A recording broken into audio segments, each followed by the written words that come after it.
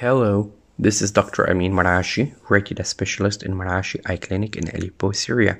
I am presenting the course of OCT for macular diseases. In the previous presentation, I discussed clinical applications of OCT in age-related macular degeneration. In this presentation, I will discuss OCT's clinical applications in Pachychoroid, which is a spectrum of diseases including central serous chorioretinopathy, Pachydrusen, Pachychoroid complicated with occult choroidal neovascularization, Pachychoroid in neovascular age-related macular degeneration, and Polypoidal choroidal vasculopathy. OCT is the tool of choice to detect changes in thickness and structure of the choroid. As in Pachychoroid, the choroid increases in thickness between 271 to 278 and higher with dilated halars, and sometimes there would be compression of saddler layer. Pachychoroid changes are not limited to the choroid, but it can be combined with pigment epithelial detachment (PED) with increased reflectivity of the Brooks membrane forming double layer sign. Pachychoroid is sometimes associated with subretinal fluids, and occasionally it can be associated with changes in outer retinal layers. Please remember that choroid best studied using enhanced depth imaging or swept source OCT.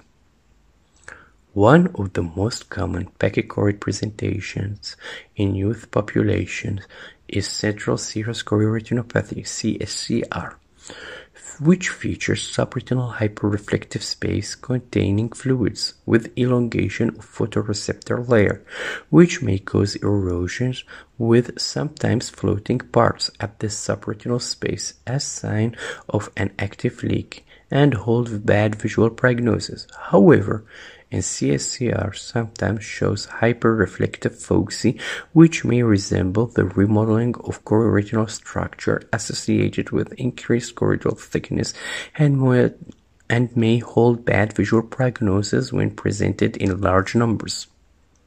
Usually, OCT shows PED with a hyperreflective Brooks membrane forming a double layer sign. However, in chronic cases, RPE may show nodular or atrophic changes. Choroid will show increased thickness with dilated halars and compressed saddler layer in both eyes, even in unilateral Cscr.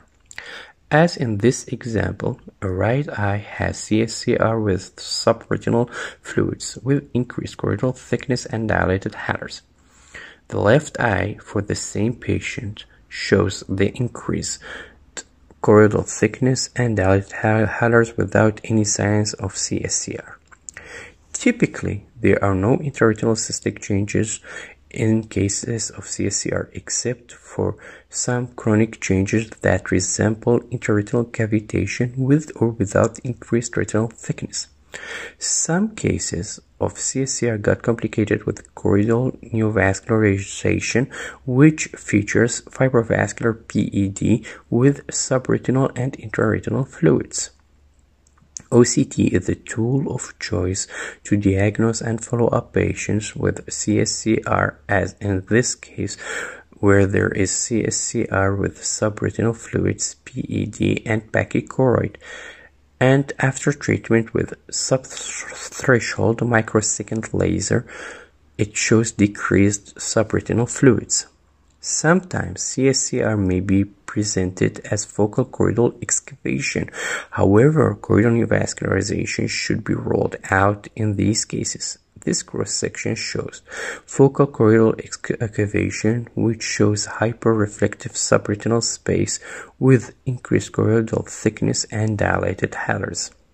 Sometimes pachychoroid can be presented with pigment epithelial detachment only, with no subretinal fluids or intraretinal changes, as such cases may warrant only follow-up with no need of treatment. Pachychoroid can be presented in cases of non-neovascular AMD with intermediate and or larger drusen, which will have the same findings of intermediate non-neovascular AMD, but with increased thickness of the choroid and dilated halars. Pachychoroid in cases with complicated choroidal neovascularization. Usually, the choroidal neovascularization is type 1 without any signs of AMD, such as drusen, especially in a group of patients who are aged around 40 years. This is a case that shows intraretinal cystic changes and increased macular thickness and PED with increased reflectivity of Bruch's membrane, showing a double layer sign with increased choroidal thickness and dilated halo. This is cross-section for the same patient post-treatment with 3 consecutive monthly intravitreal VEGF blockade agents, showing a decrease in macular thickness with resolved intraretinal fluids. However, pachychoroid can be presented in cases of type 1 neovascular AMD, especially in older individuals, which will have the same features as type 1 neovascular AMD but with increased choroidal thickness and dilated halos. These cases may require treatment with photodynamic therapy adjacent to VEGF blockade agents and fail to respond to VEGF blockade agents as solo therapy.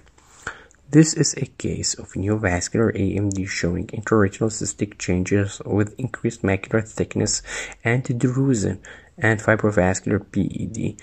However, the choroid is thick with dilated halos.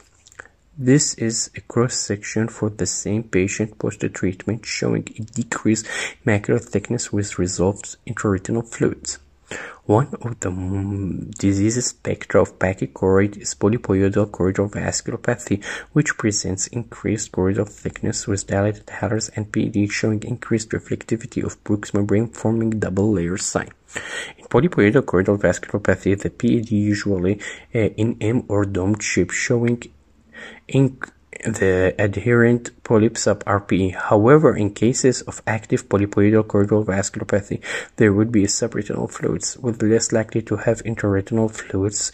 That explains favorable visual prognosis when treated successfully, and sometimes it can be associated with RPE atrophy or subretinal hemorrhage.